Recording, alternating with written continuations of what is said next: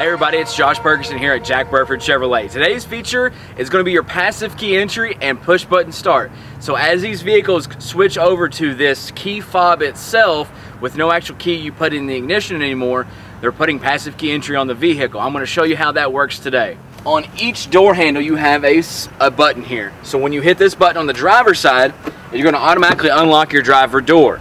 Now, if you wanted all four doors unlocked, you're going to hit the button twice, and now all four doors are unlocked and you've never touched the key fob. So follow me inside and I'm going to show you how the push button start works.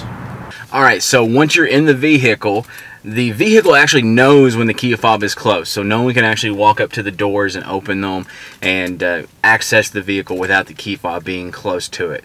But once you're in the vehicle and the key fob is around the driver's seat area, you can lay it down here on the console.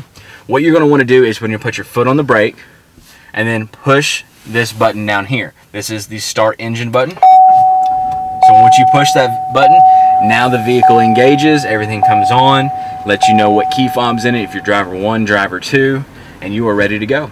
So when you're ready to pick up your new vehicle here at Jack Burford Chevrolet, you can visit us online for more information at jackburford.com. Don't forget to subscribe to our YouTube channel. You can comment below as well. And then we're located right here at 819 Eastern Bypass in Richmond, Kentucky.